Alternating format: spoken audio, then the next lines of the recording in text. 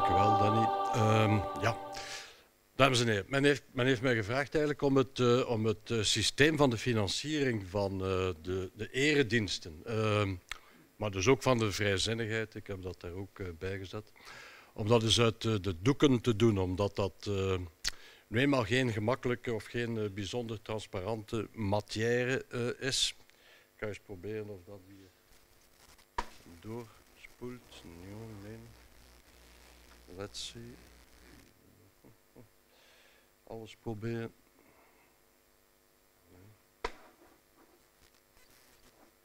Ah, bon. Goed. Hoe ben ik er zelf bij betrokken? Wel, eigenlijk heb ik in 2005, 2006 ben ik samen met Marie-Françoise Rigaud ben ik voorzitter geweest van een commissie die op dat ogenblik de federale financiering van de bedienaren van de erediensten en ook de moreel consulenten, die dat dus in kaart moest brengen en vooral de ongelijkheden en dergelijke die daarin voorkomen, die ook op te lijsten. Dat is dus gebeurd voor justitie. Dat is het ogenblik waarop ik in die matière, laat zeggen, gedoken ben, alhoewel ik er zelf op dat moment niks mee te maken had. Maar ik moet hier wel melding maken van een conflict of interest, zoals dat heet, een potentieel belangenconflict. Ik ga u uitleggen hoe dat systeem in elkaar zit, maar ik ben wel hoofd, dus de vertegenwoordiger naar de overheden toe van de vrijzinnige gemeenschap, dus van het vrijzinnig humanisme. Dus ik zit zelf eigenlijk ook in dat systeem en word daar zo ongeveer dagelijks zeg maar, mee geconfronteerd. Dus, maar dat betekent alleen maar dat ik ten overstaan van het geheel wat minder scherp zal zijn dan ik gewoonlijk zou zijn of dan ik in andere gevallen zou zijn. Om niet te veel de zaak, om mijn persoon daar niet te veel in te impliceren. Ja, nog altijd hetzelfde probleem. Goed, wat ga ik doen? Ik ga een schatting maken van de omvang en de verdeling van de financiering van de erediensten en van vrijzinnigheid in België. Dus wat hebben we aan gegevens daarover? Dat is niet gemakkelijk om te achterhalen. Ik ga proberen van die gegevens te presenteren. Er zijn een paar achtergrondstellingen die ik daarbij gebruik en waar ik niet voortdurend zal op terugkomen. De eerste is, dat is een persoonlijk standpunt en we kunnen het daar in de vragen over hebben. Ik vind de financiering van levensbeschouwingen niet ongewenst. Ja, dus desnoods wil ik dat uitleggen. Dan het Belgisch verdeelsysteem, hoe dat in elkaar zit. Dat is mijn opvatting, dat zijn mijn conclusies daarover.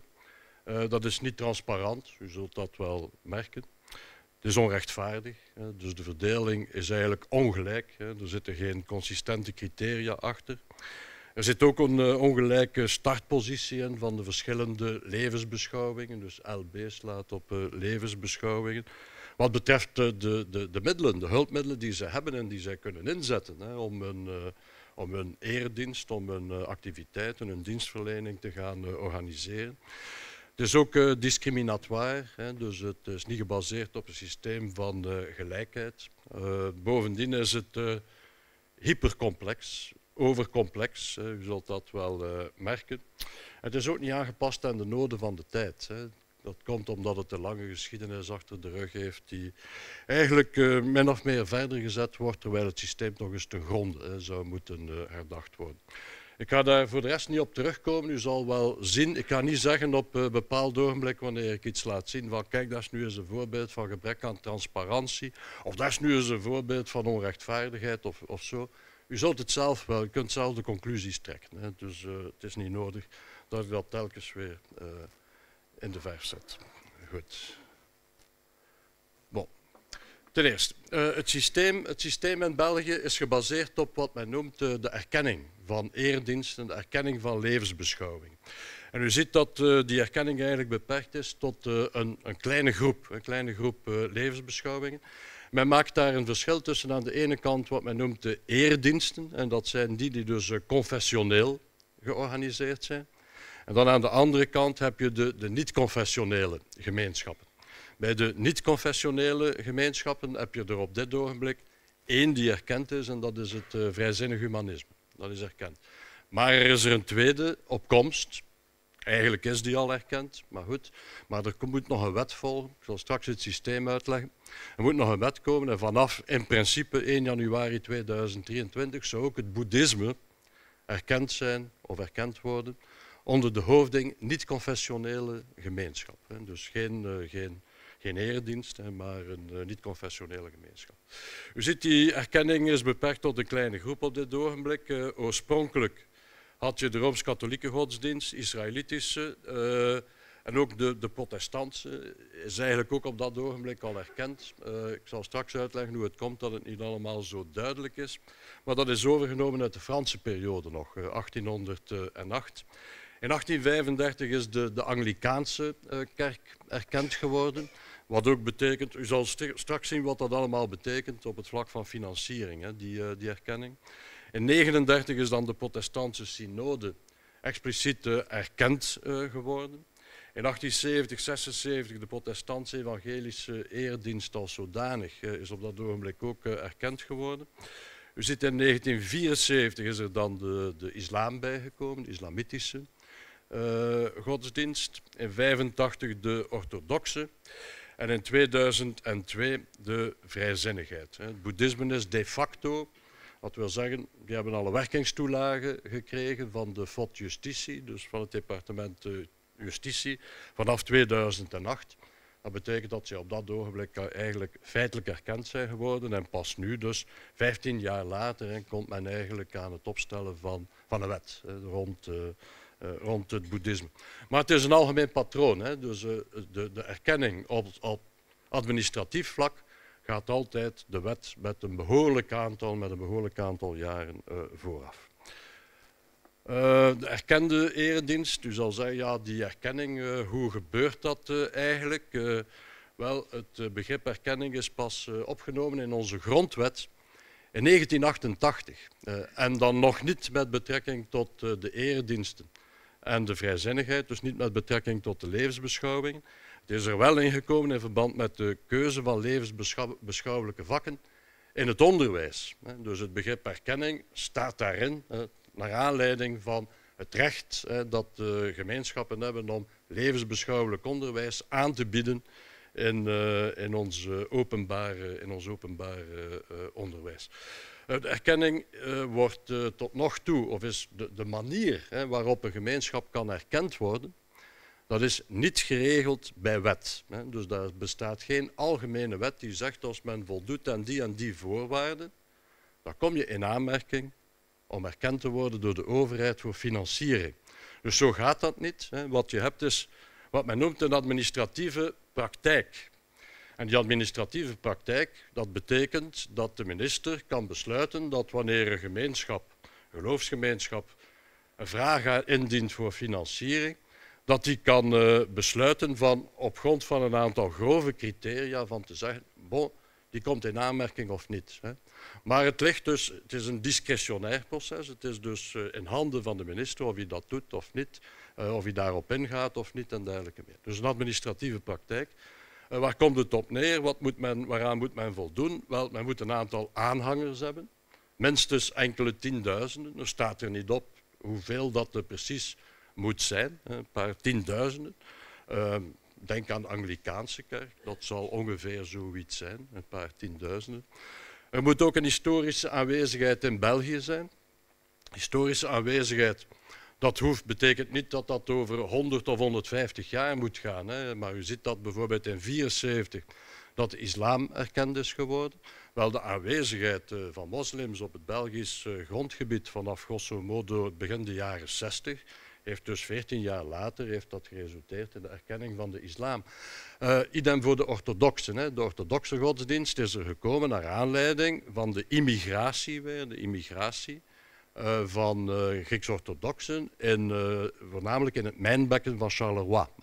Dus op dat ogenblik is dan ook de orthodoxe godsdienst erkend geworden. Dus er is een verband met de migratie. En wanneer men dus een min of meer aanzienlijke gemeenschap heeft met een bepaalde geloofsovertuiging op het Belgisch grondgebied, en dan kan de minister besluiten van die te gaan financieren. Er moet ook een zekere structurering van de gemeenschap zijn.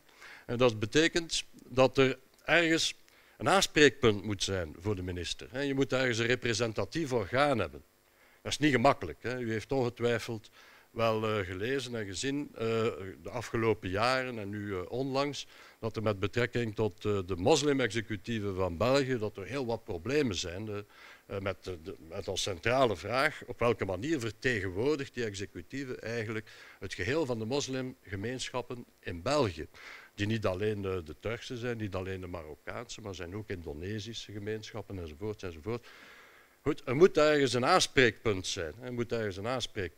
En als dat er is, ja, dan kan men overgaan tot erkenning. Niet altijd gemakkelijk om zo'n aanspreekpunt te vinden of te construeren. En dan moet er ook een verenigbaarheid zijn van de levensbeschouwing met de openbare orde en het maatschappelijke belang. Het moet dus gaan over, met andere woorden, gemeenschappen die de Belgische wetgeving aanvaarden. Dus dat is een belangrijk criterium. Ik ga daar niet verder op in, maar dat zijn de algemene bepalingen waaronder men valt. Die praktijk, die administratieve praktijk, wordt dan bekrachtigd door wetten. Dus wat betreft de erediensten wordt een eredienst begunstigde van financiering door de Belgische overheden op basis van de wet van 4 maart 1870. Dus 1870, dat is de wet die gaat over de temporaliën of het tijdelijke van de erediensten. Dus met andere woorden over de materiële voorwaarden waaraan moet voldaan zijn, opdat die erediensten hun religieuze functies kunnen uitoefenen. Voor de vrijzinnigheid is er een afzonderlijke wet, die van juni 2002.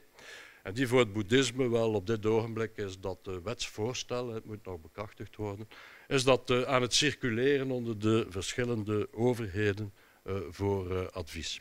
Dus uiteindelijk moet er ergens een bekrachtiging door een wet komen. En op dat ogenblik kan men gefinancierd worden. Ik heb het al gezegd, de driver is immigratie. En dan iets wat nogal duidelijk is dat de ongelijkheid ingeschreven is in het systeem. Ik ga daar niet uitvoerig op ingaan. Ik zou dat kunnen door bijvoorbeeld dus de regelingen voor de pensioneringen van de verschillende leden van de erediensten naast elkaar te leggen.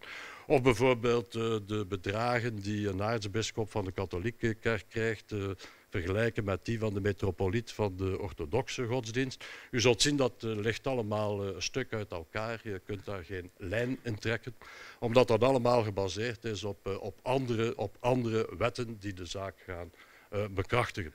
En u heeft ongetwijfeld onlangs nog gehoord over het Europees Hof voor de Rechten van de Mens dat een arrest heeft gebracht in verband met de getuigen van Jehovah, dus in 2022. En waar dus België op de vingers is getikt, omdat de getuigen van Jehovah in het Brusselse hoofdstedelijk gewest geen vrijstelling meer krijgen van belasting op onroerend goed. Dus dat is een privilege dat men had, maar dat men in Brussel heeft afgeschaft. Alleen in Brussel, daarbuiten. U zult zien waarom in Brussel. Ik kom er zo meteen op om te zien hoe dat in elkaar zit. Dat is een lijstje van de representatieve organen.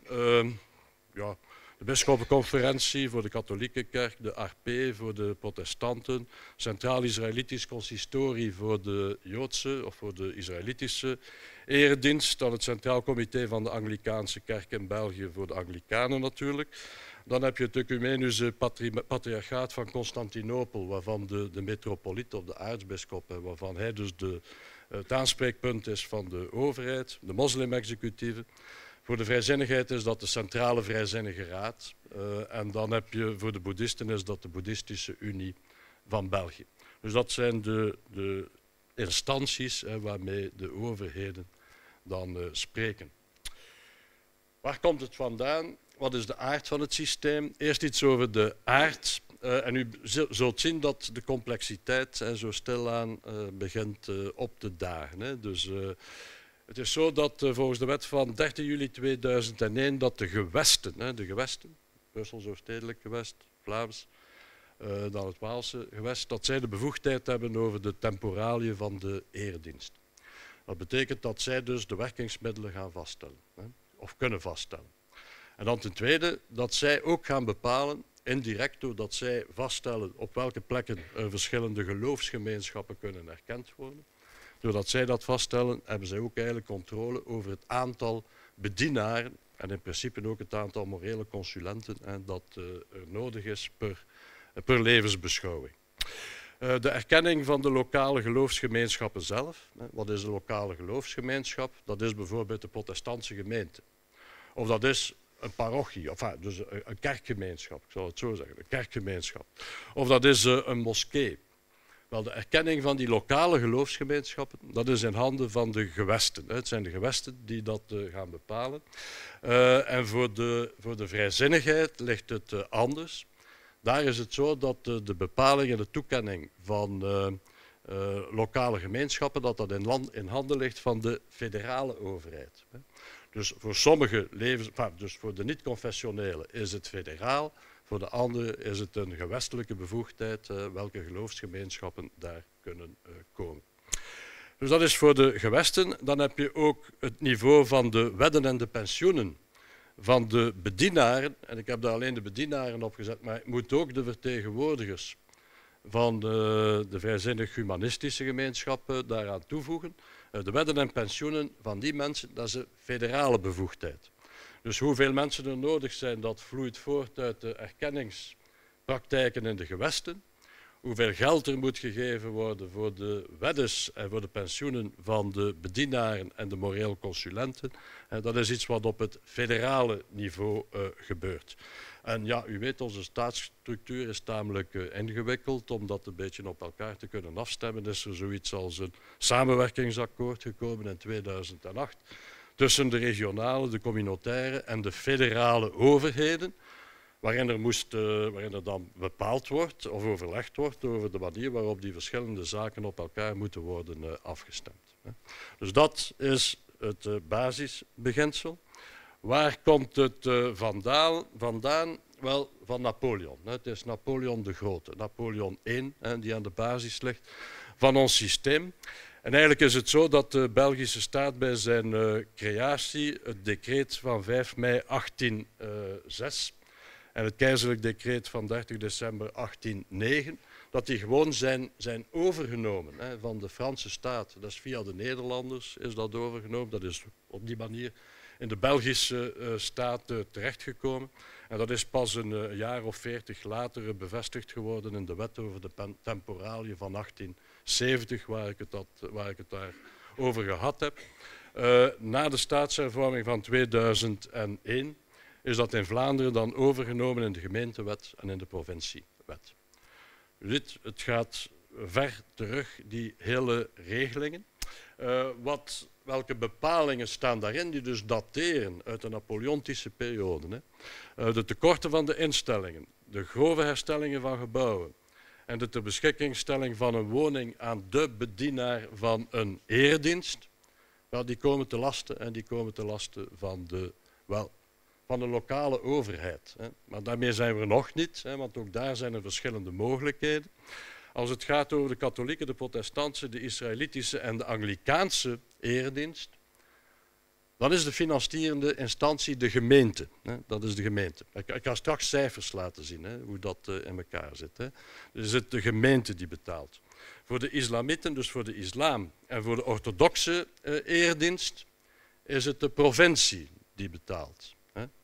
Voor de kathedrale kerkfabrieken, dus de kathedralen die verbonden zijn aan de bisdommen natuurlijk, dus voor de kathedrale kerkfabrieken zijn het niet de gemeenten, maar is het ook de provincie die verantwoordelijk is. Net als voor de diocesane seminaries, de opleidingscentra voor de priesters van de Rooms-Katholieke Kerk. En dat zit allemaal op het niveau van de provincie. Idem voor de morele dienstverlening van de vrijzinnigheid. Dus dat is allemaal op het niveau van de provincie gefinancierd. De provincie financiert dat. Er is een uitzondering wat betreft het Brussels hoofdstedelijk gewest. In het Brussels hoofdstedelijk gewest is het niet de gemeente die de kerkfabrieken betaalt, maar is het het gewest zelf dat het meteen betaalt. Ik weet niet of u nog mee bent, maar u ziet dat het een tamelijk complexe aangelegenheid is. De gewestelijke bepaling, dus met onze staatsstructuur moet je dat allemaal goed in de gaten houden. Dus de gewestelijke bepalingen. Je hebt een ordonnantie van 2017 van het Brussels hoofdstedelijk gewest, waar dus bepaald is dat de gemeenten zijn afgeschaft eigenlijk als financierende instantie voor de kerkfabrieken en dat alles naar het gewest zelf gaat. Voor Vlaanderen is er pas een erkenningsdecreet voor de lokale geloofsgemeenschappen gestemd, dat van kracht geworden is in 2021, eind 2021. En dat ook wel een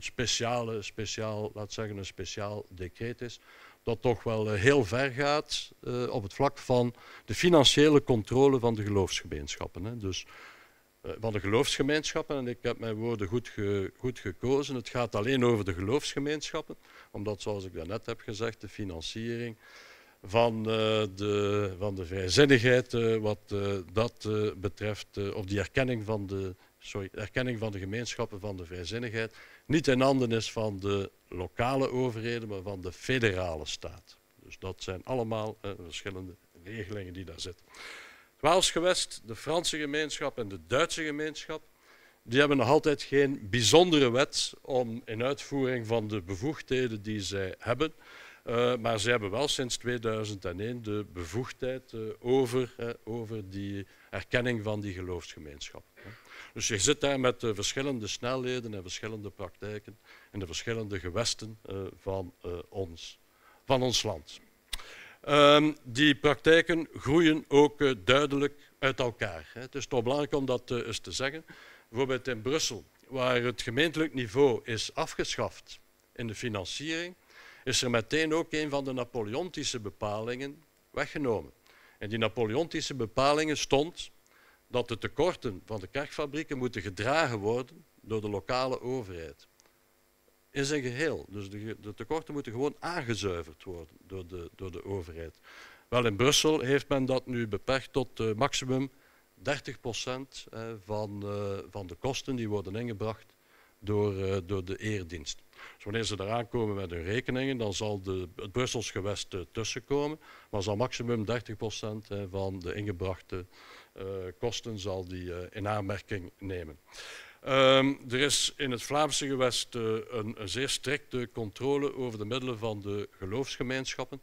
En er is ook een wettelijke procedure vastgelegd voor de erkenning van de lokale geloofsgemeenschap.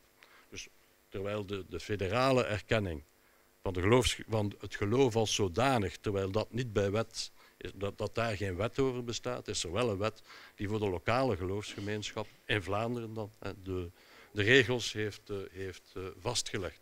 In het Waalsgewest is het nog altijd gewoon een administratieve praktijk. Daar is het zo dat de bevoegde minister dat die gaat kijken welke gemeenschappen in aanmerking komen voor financiering en welke niet.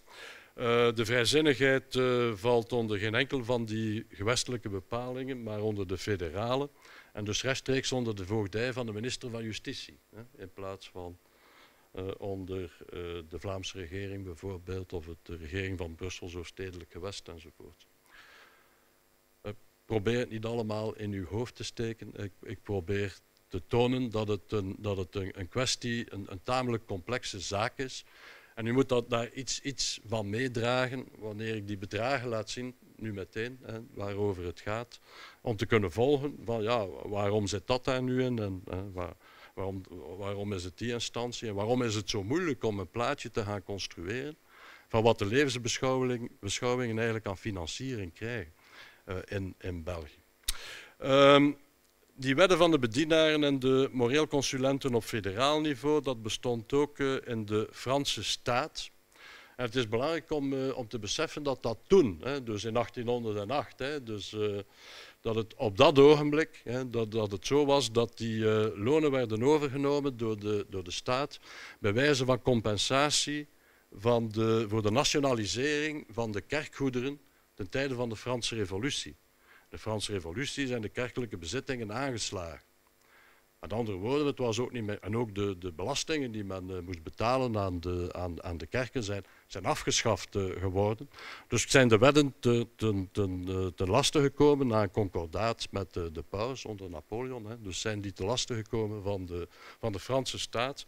Die regeling is overgenomen door de Nederlandse overheid naar de Fransen en dus daarna door de Belgische staat, maar nu met een nieuwe rationale. En de nieuwe rationale is niet dat die wetten een soort compensatie zijn voor de nationalisatie van de kerkgoederen door de Franse Revolutie. Maar de financiering hangt nu samen met, ja, zeg maar, het maatschappelijk nut van godsdienst. Je stelt vast dat gelovigen, mensen die een bepaalde levensbeschouwing aanhangen, dat ze hun eigen levensbeschouwing waardevol vinden, dat ze dat willen uiten, dat ze dat willen belijden en dat soort zaken. En omdat dat zo is, krijgt men dus een soort vergoeding voor de maatschappelijke dienstverlening die samenhangt met de activiteit van de bedienaren of voor de moreel consulenten, voor de vrijzinnigheid van de moreel consulent. Dus het maatschappelijk nut is daar de rationale. Er is nog een derde financieringsniveau, dat dus losstaat van het lokale en het gewestelijke. En dat heeft te maken met een aantal zaken. Ten eerste is er wat men noemt de categoriale zorg. En dat gaat dan over de aalmoezeniers, de lekenconsulenten bij de krijgsmacht, dus in het leger. Heb je een aantal mensen die op basis van levensbeschouwing daar ook benoemd zijn geworden. I.s.m. voor de penitentiaire instellingen en de gevangenissen. En dan heb je in de gezondheidszorg heb je dat ook, maar dat is heel beperkt. Ik heb daar een bedrag gevonden een paar dagen geleden van iets van de €25.000 of €50.000. Bon, dat gaat over één persoon die op welzijn daarvoor betaald wordt. Dan heb je de kosten bij de gemeenschappen voor het levensbeschouwelijk onderwijs op de openbare school. Dat is heel belangrijk om dat ook in te zien. Onze grondwet, ik heb net gezegd dat in onze grondwet het woord erkenning voorkomt in verband met ons onderwijs en de levensbeschouwelijke vakken in het onderwijs. Wel, de kosten voor het levensbeschouwelijk onderwijs op de openbare school, de godsdienstvakken en de niet-confessionele zedeleer, en dat berust dus ook bij de gemeenschappen. Dus ook de wedden van de leerkrachten worden ook betaald door het gewest. Dan heb je nog een niveau van financiering, dat zijn de belastingvoordelen. En daar zit onder andere de vrijstelling van onroerende voorheffing zit daarbij, maar er zijn nog een heleboel andere zaken die eigenlijk ook een soort verschil introduceren tussen gewone verenigingen, laat zeggen, aan de ene kant en levensbeschouwelijke verenigingen aan de andere kant. Dus dat is het geheel van de mogelijke financieringen. Ik ga beginnen met wat cijfers te tonen. Hoe zit dat nu in elkaar? Kijk, dat is hier het kader voor de penitentiaire inrichtingen bij KB van 2010. En u ziet dat daar de Rooms-Katholieke eredienst dat hij een hoofdaalmoezenier krijgt en 24 aalmoezeniers die daar in de gevangenissen werken. Protestanten zitten op 9,4. Dat zijn fulltime equivalenten, dus dat kan over meer mensen gaan. Maar dat zijn fulltime equivalenten. Voor de islam heb je er 1 plus 26. Daar spreekt men over islamconsulenten en chef-islamconsulenten. Voor de orthodoxie heb je 5-tal aalmoezeniers, 2 Anglikaanse en 9 moreel consulenten. Als u dat wil, ook de wet is voor die mensen, dat wordt in hetzelfde KB geregeld. Ik heb niet berekend hoeveel dat nu precies is. Maar goed, als men dus wil weten hoeveel kosten de levensbeschouwingen in Vlaanderen nu allemaal samen, ja, dan moet je beginnen met al die dingen apart op te gaan tellen natuurlijk. Want er is geen overzicht. Er is geen overzicht. Je moet het zelf allemaal gaan bijeenbrengen. Nu de juridische rationale van het systeem. Daar wil ik toch kort iets over zeggen. Het is niet de kern van wat ik wil betogen, maar toch om nu te begrijpen hoe komt het dat wij met zo'n systeem zitten en wat zijn de beperkingen. En waarom is het zo moeilijk om er iets aan te veranderen? Ten eerste is er artikel 19 in onze grondwet die een vrijheidsregime invoert voor de godsdiensten. Daar staat duidelijk in de vrijheid van eredienst, de vrije openbare uitoefening ervan is gewaarborgd, enzovoort, behoudensbestraffing van misdrijven enzovoort, maar die is gewaarborgd. Dus de vrijheid van eredienst is een gegeven. En dan artikel 21, en daar wordt die vrijheid nog meer gepreciseerd. En dan krijg je een artikel dat toch wel belangrijk is. En waar er staat, kijk, de staat heeft niet het recht zich te bemoeien met de benoeming of de installatie der bedienaren van enige eredienst of hun te verbieden briefwisseling te onderhouden met een overheid en de akten van deze overheid openbaar te maken, onverminderd en de gewone aansprakelijkheid in zaken drukpers en openbaarmaking. 1831, natuurlijk is de hele context is natuurlijk helemaal veranderd, maar het is duidelijk dat er daar een limiet gesteld wordt aan wat de staat mag vragen van die eredienst. Wanneer bijvoorbeeld de Rooms-Katholieke eredienst zegt, kijk, die persoon is een bedienaar van de eredienst, wel, dan heeft de staat dat te aanvaarden, want dat is een kwestie die te maken heeft met de interne organisatie van die eredienst. Hè. En de vraag wie nu eigenlijk een bedienaar is, wie als zodanig kan gelden, ja, dat is een discussie die kan aanslepen. Hè. Bijvoorbeeld parochieassistenten voor de Rooms-Katholieke Kerk, kunnen die nu tellen als bedienaren of niet? Hè? Dus daar kan een discussie over bestaan. En dan krijg je dus telkens dat conflict op die twee perspectieven tussen van aan de ene kant deze kwestie van vrijheid van godsdienst, wat betekent van interne organisatie. Aan de andere kant het niveau van de financierende instantie die zegt, ja maar wij willen wel financieren, maar wij willen toch wel uitleg krijgen waarom dat nu een bedienaar zou zijn. Want de parochieassistent heeft geen wijding gekregen. Hè? Dus kan die wel tellen als een bedienaar? Ja, maar een imam heeft ook geen wijding gekregen. Hè? Dus die zou dan ook niet kunnen tellen, enzovoort. En dus het model van wat een bedienaar is helemaal afkomstig uit de Rooms-Katholieke Kerk, hè, waar je een pastoor hebt, in principe, een man die geen familie heeft, die aan het hoofd staat van een parochie. Dat is zo het beeld van de bedienaar, dat naarmate al die andere levensbeschouwingen daarbij zijn gekomen, waarvan eigenlijk de onbruikbaarheid voor die andere levensbeschouwingen gebleken is. Dus een protestantse dominee bijvoorbeeld, ja, die verdient evenveel als een pastoor, maar die heeft wel een gezin te onderhouden natuurlijk. Dat is een objectief verschil dat daarin steekt, hoe daarmee om te gaan. Maar goed, dus de staat heeft niet het recht om zich daarmee te bemoeien. De scheiding van kerk en staat is dat. Hè. En die scheiding van kerk en staat geldt trouwens ook, mutatis mutandis, voor de vrijzinnigheid. Hè. Dus de minister of een politicus heeft niet te bepalen in de plaats van de vertegenwoordiger van die levensbeschouwing, heeft die minister niet te bepalen wat kan tellen als morele dienstverlening en wat niet. Het is een kwestie van interne organisatie van die levensbeschouwing, van uit te maken wat eronder valt en wat er niet onder valt. Dus u kan u zich wel voorstellen hoe leuk dat wordt als er discussies ontstaan, want een provincie, in dit geval is het de provincie, heeft gewoon te accepteren wat dat representatief orgaan zegt van morele dienstverlening te zijn. Zie? Ja, goed. Maar hetzelfde geldt voor de kerken. Hè. Dus ook daar heb je dus, voor de erediensten heb je hetzelfde idee. Scheiding van kerk en staat heb ik daarnet gezegd. Ja en nee. Dus ook daar kan je vraagtekens bij zetten. De erediensten in België vallen niet gewoon onder het recht op vereniging. Eigenlijk hebben zij een grotere vrijheid in de Belgische wetgeving.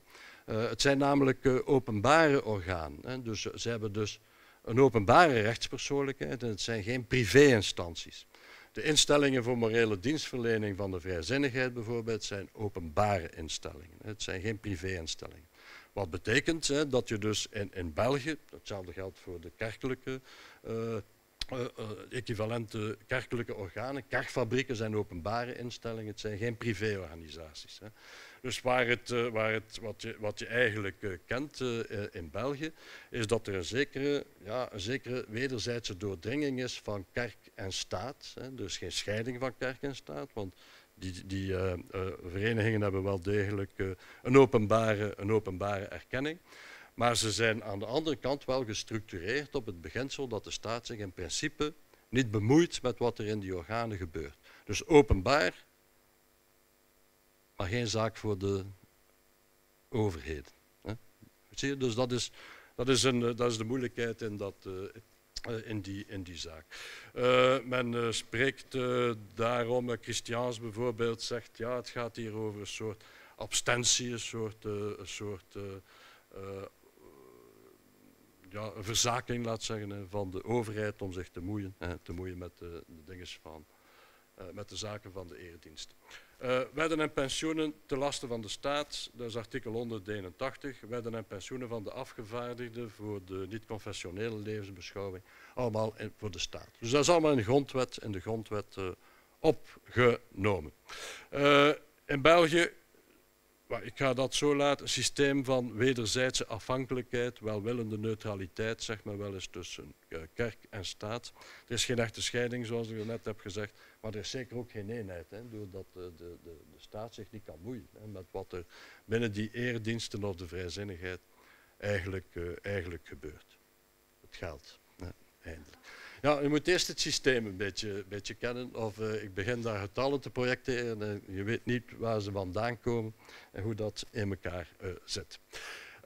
De werking van elk van die erediensten en van de vrijzinnigheid is verspreid over een heleboel niveaus. Dus bijvoorbeeld de Rooms-Katholieke Kerk, daar heb je 8 bisdommen. Je hebt 3846 parochies in België, dus in 2016 was dat. Ondertussen zijn het er minder, maar ik heb geen actueel cijfer gevonden. En je had in Vlaanderen 1551 kerkfabrieken in 2022, dus op dit moment. Dat zijn er al 300 minder dan een paar jaar geleden, dus dat verandert tamelijk snel.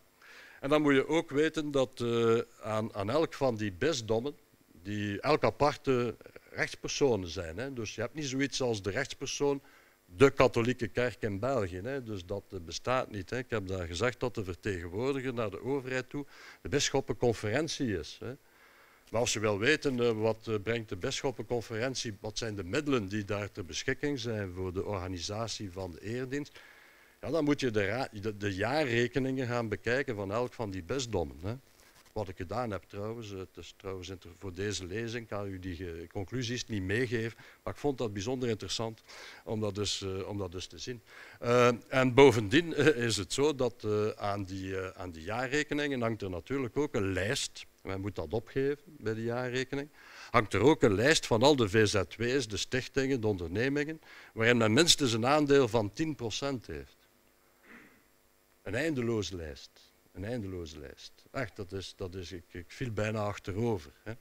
Dus als men mij vraagt, probeer eens de financiële situatie van de kerk, en ik spreek dan nog niet eens over de congregaties en zo. Men vraagt mij, zeg eens wat de financiële situatie van de kerk is. Onbegonnen werk. Je moet dus mensen jaren daarop zetten om een beetje een beeld te kunnen krijgen van wat het eigenlijk zou kunnen zijn. Dus dat is niet, ik kan dat niet geven. Zelfs zoiets onnozels als de omvang van het casuaal, dus de bedragen die men betaalt voor huwelijken en dopen en dat soort zaken, zelfs de omvang daarvan is onbekend. Ook waar het naartoe gaat. Gaat het naar de kerkfabrieken? Gaat het naar het inkomen van de pastoor of zo? We don't know. We weten het niet. We weten het niet. In die commissie hebben we het ook gevraagd in 2005, 2006. Wat gebeurt ermee? De overheid heeft zich niet te bemoeien met de interne organisatie van de kerk. So we don't know. We weten het niet. We weten het niet. Dan, wat gaan we meetellen bij de kosten van levensbeschouwing en wat niet? Dat is niet gemakkelijk om dat uit te maken. Bijvoorbeeld de kerken, een groot gedeelte van de kerken zijn erkend erfgoed natuurlijk. En dus dat erfgoed moet onderhouden worden. Ik zal u straks laten zien welke cijfers daarbij opduiken. Moet je dat nu meetellen of niet? De fiscale vrijstellingen die levensbeschouwingen krijgen, gelden niet alleen voor in Vlaanderen en Wallonië, niet in Brussel, gelden in Vlaanderen en Wallonië niet alleen voor de erkende levensbeschouwingen, maar ook voor anderen. Dus daar kunnen de getuigen van Jehovah bijvoorbeeld wel degelijk beroep op doen, op die fiscale vrijstelling. Moeten we dat meetellen of niet? Vraagteken. En dan wil ik er toch, en dat is heel belangrijk, wil ik toch ook eens duidelijk maken dat er een verschil is tussen de kosten van levensbeschouwingen in België en de kosten van confessionaliteit. Wat het feit dat je te maken hebt met godsdienstigheid in onze gemeenschap, wat dat kost. Mij frank is gevallen toen ik ging kijken naar de Franse regelingen en zag dat in Frankrijk dat er wel degelijk heel wat geld gaat, zeggen de Fransen, ook de Nederlanders trouwens, er gaat heel wat geld naar de eerdiensten, zeggen ze. Voor hun onderwijs, voor hun klinieken en dergelijke meer. In België wordt dat zelfs niet meegerekend. In België is het zo dat het godsdienstonderwijs in de vrije scholen bijvoorbeeld is natuurlijk ook overheidsbetaald. Maar als men spreekt over de kosten van de levensbeschouwing, denkt iedereen meteen aan de kosten van de levensbeschouwelijke vakken in het openbaar onderwijs. Maar die godsdienstleraars in het vrije onderwijs worden natuurlijk ook betaald door de staat. Zie je? Dus dat is de kost van confessionaliteit. Of bijvoorbeeld de kosten van het vrije onderwijs net zelf. Dus ons onderwijs is naar internationale normen en bij vergelijkend gesproken ongelooflijk duur, omdat wij 3 grote netten hebben. Nog wat klein prullen zo. Maar omdat wij dus 3 grote netten hebben. Ja, maar dat is ook een kost van de confessionaliteit natuurlijk. Dat is dus, en dat rekent men meestal niet mee. Als men in Nederland gaat vragen, wat geven jullie aan de kerken, dan zegt men, ja, het bijzonder onderwijs, het vrij onderwijs, dat betalen wij. En dat is een vorm van financiering van kerken. Bij ons telt dat allemaal niet mee, maar het is wel belangrijk. Ziekenhuizen, van hetzelfde. Dus ongeveer de hele psychiatrische gezondheidszorg is geconfessionaliseerd in Vlaanderen. Maar de kosten daarvan, die worden dus niet berekend, worden niet op konto geschreven van de kosten van de levensbeschouwing. Dus ik wil dat toch duidelijk maken dat als we spreken, dat er een zekere selectiviteit zit. Wanneer men alleen maar kijkt naar de kosten van de levensbeschouwing in België, die vallen onder de erkenning van die eerdiensten en boeddhisme en vrijzinnig humanisme. De financiering is verspreid over verschillende overheden. Dat heeft u ook al, dat heb ik ook al gezegd. Ik ga het nog eens herhalen. Dus over de gemeente, provincie, gewest, federale overheid. De provincie, de kathedralenkerken voor de Rooms-Katholieke Kerk, de temporaliën voor de orthodoxe kerk, voor de islam, de logistiek van het vrijzinnig humanisme, en daar komt binnenkort het boeddhisme bij. En dus je moet, dus wanneer je gaat kijken over hoeveel betalen de overheden nu, moet je dus ook daar gaan kijken, een sommatie gaan doen over die verschillende overheden heen. De basis van de verdeling onder de levensbeschouwingen van dat geld is scheef. Dat ga ik toch even meegeven. Het katholicisme bijvoorbeeld wordt gefinancierd, wanneer het kader wordt opgesteld, een rato van elke parochie van minstens 600 inwoners. Inwoners in België. Niet de gelovigen. Hè? Dus men kijkt niet, als men bijvoorbeeld hier Sint-Jacobs neemt, waar er heel veel moslims wonen, wel, dat telt mee voor de financiering van de Rooms-Katholieke Kerk. Hè? En daarnaast ook voor de islam. Ziet u? Het is dus per parochie van minstens 600 inwoners. De protestanten, de Anglikanen en de Israëlieten worden gefinancierd op basis van een lijst van de erkende gemeenten. Dus gemeentelijke bevoegdheid, dat is een korte lijst hoor, ik heb die lijsten mee. Dat is een lijst van de erkende gemeenten. En die worden dus gefinancierd aan rato van de aantallen gelovigen. Die moeten wel bijhouden hoeveel gelovigen er zijn. Voor elk van die dingen. Als je kijkt naar de orthodoxe godsdienst en naar de islam, daar wordt er dus betaald op provinciale basis, maar dan zijn ook de aantallen gelovigen doorslaggevend. En als je dan gaat kijken naar de boeddhisten en de vrijzinnigheid, dat is provinciaal, maar daar telt men helemaal niet. Dat is dus een overeenkomst. Wij planten zoveel huizen van de mensen in, dat is wat we hebben, maar dat is niet gebaseerd op schattingen van aantallen. Dus je ziet ook daar liggen de normen behoorlijk uit elkaar. Inkomsten van de levensbeschouwingen, ik ga het zo laten, en hoeveel gaat naar wat. Eerst een voorbeeld. Een voorbeeld van de kerkfabrieken. Later ga ik u geaggregeerde cijfers laten zien voor 2021. Maar hier heb ik een lijst, een databestand te pakken gekregen van de besturen van de eredienst. Verzameld door het Agentschap voor Binnenlands Bestuur. Waarin 1769 kerkfabrieken of equivalenten dus in dat jaar een jaarrekening hebben ingediend. En op basis daarvan kan men dus gaan sommeren en kan men kijken hoeveel gaat er naar elk van die levensbeschouwingen. Hè. Dus dat is een beetje werk geweest om dat te doen. Ik heb daar onderaan de vrijzinnigheid eraan toegevoegd, alhoewel die natuurlijk niet op gemeentelijke basis gefinancierd worden. Hè. Dus dat is een andere. Kijk, dus die hebben een jaarrekening ingediend. De denominatie staat daar. U ziet het aantal kerkfabrieken waarover het gaat. Hè. Dus ondertussen zijn er al minder. Hè. Maar dus in 2017 heb je dus 1678 kerkfabrieken in Vlaanderen. Hè. Een exploitatietoelage. Een exploitatietoelage betekent dus de kosten. Hè. De kosten die bijkomend zijn, moeten gedekt worden door de gemeente. Bovenop natuurlijk het gedeelte dat de kerkfabrieken zelf aan inkomsten hadden. Hè. Dus daar zie je dat het gaat over een kleine 35 miljoen. En als je ziet hoe het gaat met de investeringstoelagen, die komen van de provincie, van de gemeente of vanuit Vlaanderen, gaat het over 28 miljoen. Bij die 28 miljoen zitten natuurlijk wel een aantal zaken die te maken hebben met erfgoed, erfgoedbescherming. Maar wat er daar nu precies onder valt en wat niet, that's the question. We weten het niet zo goed. U ziet dan de Anglikanen, 142.000 euro en ongeveer evenveel. Ik heb blijkbaar 2 keer hetzelfde getal ingevuld, dat is een vergissing. Ik zie het nu, je moet daar een ander getal invullen. Maar het is ook iets in de orde van een 100.000 voor de Anglikanen. Wat is er daar nu gebeurd?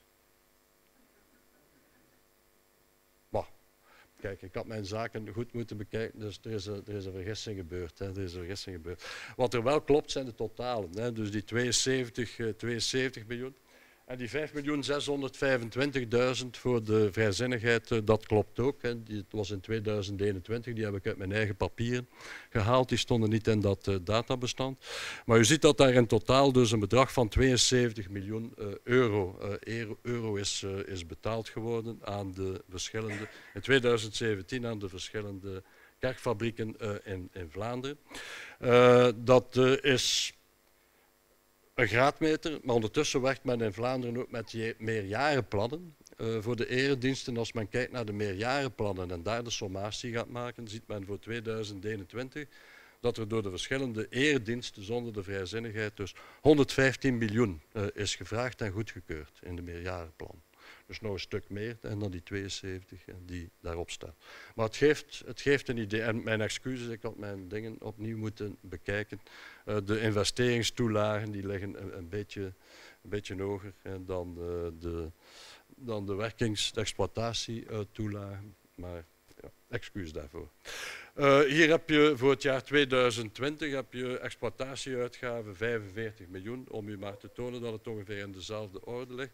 En je zit daar met de investeringsuitgaven voor dat jaar op 31 miljoen.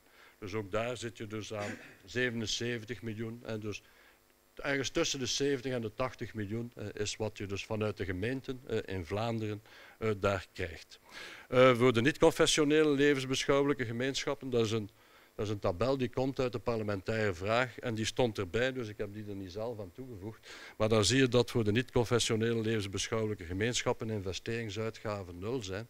En dat komt omdat het onroerend erfgoed daar ook 0 is. Hè. Dus daar is niks dat kan hersteld worden. Ik zou dat graag hebben, maar bon, we hebben dat niet. Hè. Wallonië heeft nog meer kerkfabrieken dan Vlaanderen, tot mijn grote verbazing.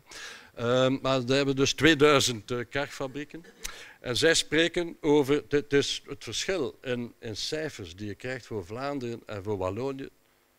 En de precisie ervan is ontstellend. Ik wil zeggen ontstellend voor Wallonië. Voor Vlaanderen die krijg je echt wel goede gegevens. Je ziet in Wallonië zegt dus de minister, dus het is minister Collignon in 21 die op een parlementaire vraag geantwoord heeft. Kijk, wij geven ongeveer 100 miljoen exploitatieuitgaven voor de gemeenten, zonder de investeringsuitgaven. En hij heeft er wel aan toegevoegd dat die respectievelijk 0,75 en 1,95% van de totale uitgaven van de gemeente vertegenwoordigen. Dus we kunnen uitrekenen dat er ook 260 miljoen investeringsuitgaven moeten gebeurd zijn. Ja, dus dat is wat er daar gebeurt.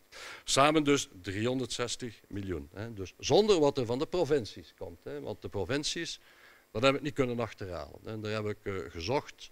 Maar je moet die dus in elk van de provinciale budgetten, en liefst in de rekeningen, dus het budget is maar een prognose natuurlijk, wat is er werkelijk uitgegeven, je moet die daar gaan uitvissen voor de 5 provincies waar het daar over gaat. Dus dat heb ik eruit gelaten. Dan het personeel. Hoe zit dat met de aantallen en dan met de weddes? Als je kijkt naar dat gaat van 2012 naar 2020, de bron is de FOD Justitie, dus het departement of de afdeling Erediensten en Vrijzinnigheid. En u ziet dat er daar, tegen 2020, laat ons daar naar kijken, dat er daar 2840 fulltime equivalenten zijn gereserveerd voor het Rooms-Katholicisme. Dus voor de bediening van de kerken en dergelijke meer. En voor de protestanten zijn het er 139, voor de Anglikanen 20, voor de Israëlieten 33,5, orthodoxe 71, 317 voor de vrijzinnigheid, voor de islam 88 en in totaal heb je dus 3509. Als u proporties neemt, ziet u waar het gros van de weddes natuurlijk naartoe gaat. Dus dat is niet moeilijk om zien. Interessant is ook dat het kader van 3093 in 2012 naar 2840 voor de Rooms-Katholieke Kerk daalt. De anderen blijven ongeveer constant of gaan vooruit. Wat betreft de islam bijvoorbeeld gaat dat vooruit. Alleen het katholicisme gaat achteruit. Wat natuurlijk te maken heeft met de roepingen. De roepingen die onvoldoende zijn. En waar men in toenemende mate, dus pastoors, dus geestelijken, moet gaan aantrekken uit het buitenland. Polen, Afrika en dergelijke meer.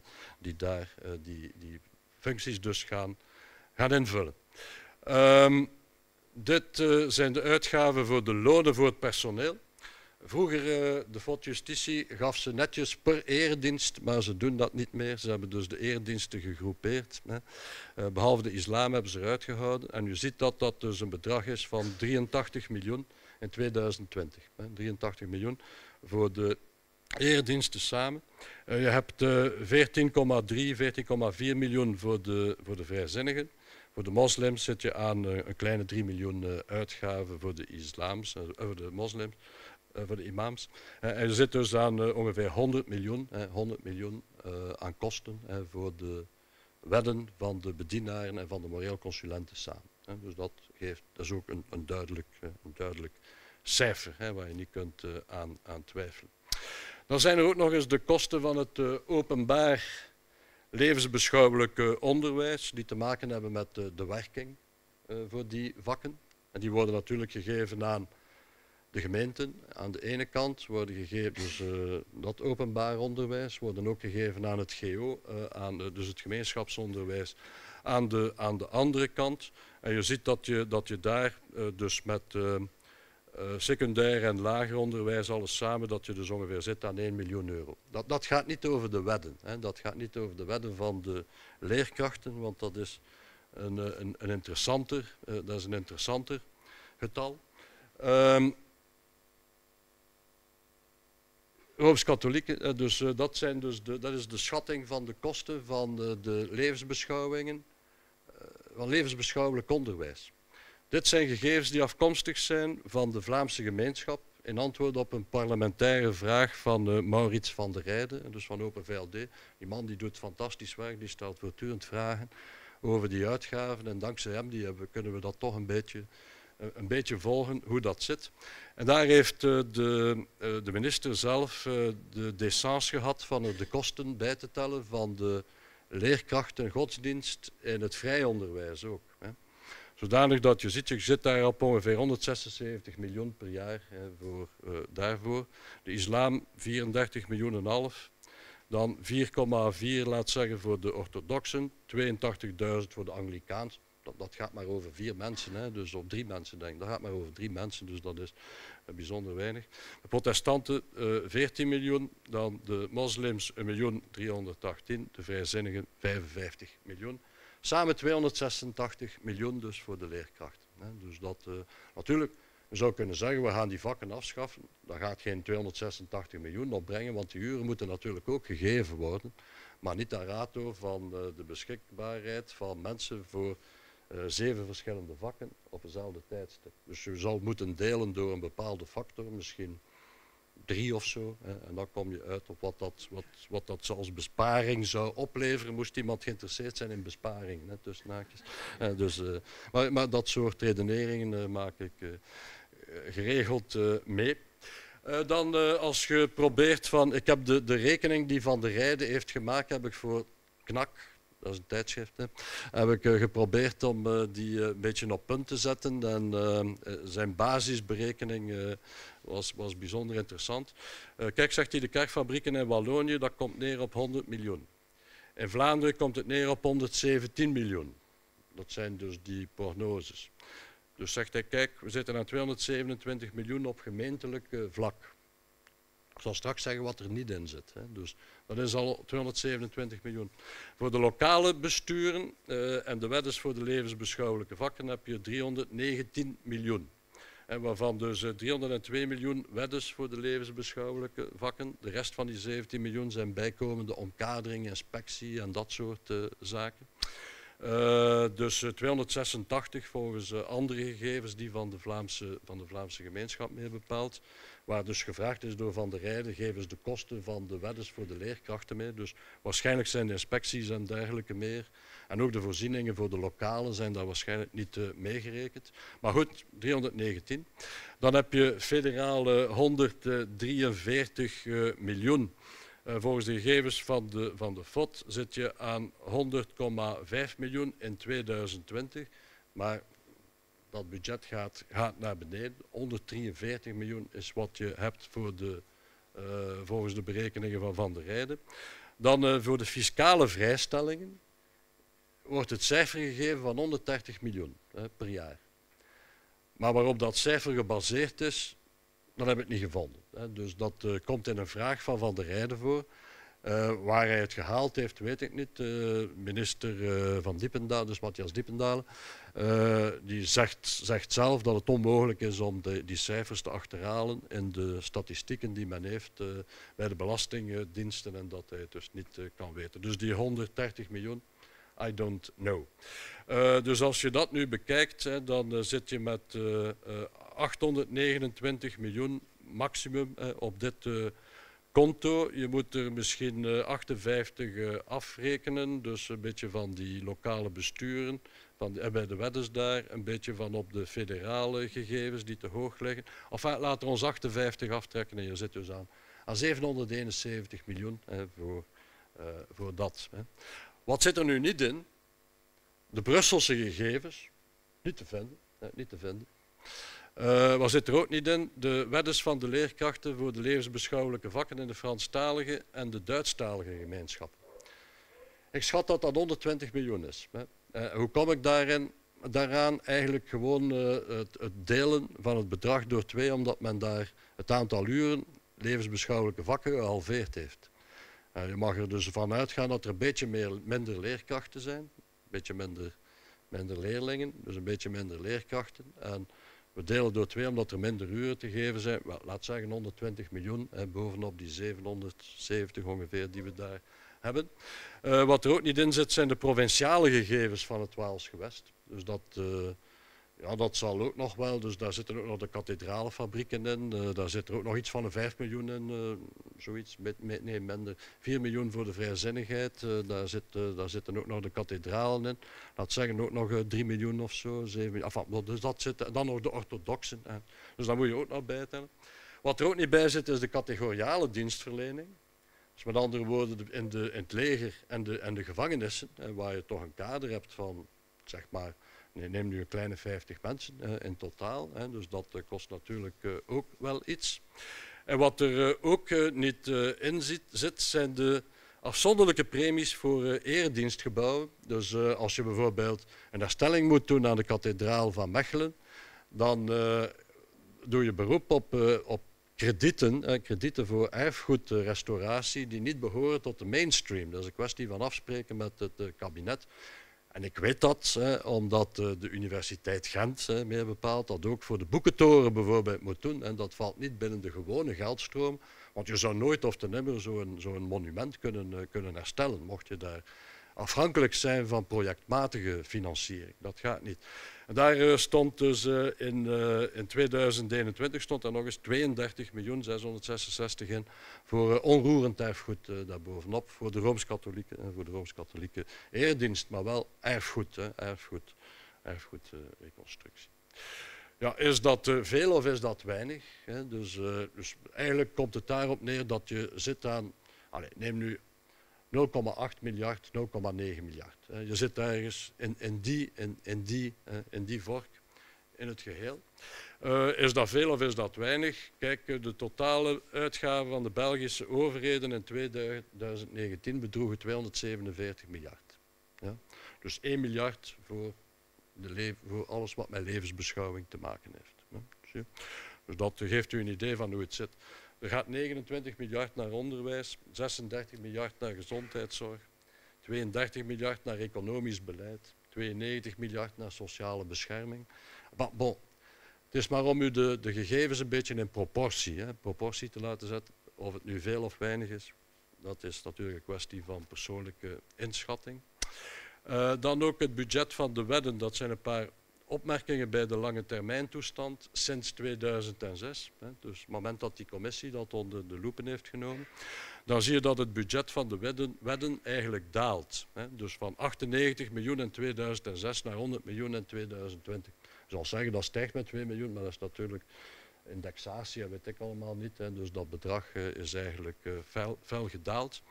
En je ziet dat in 2000 dat er nog 95% van het totaal weddenbudget naar het katholicisme ging.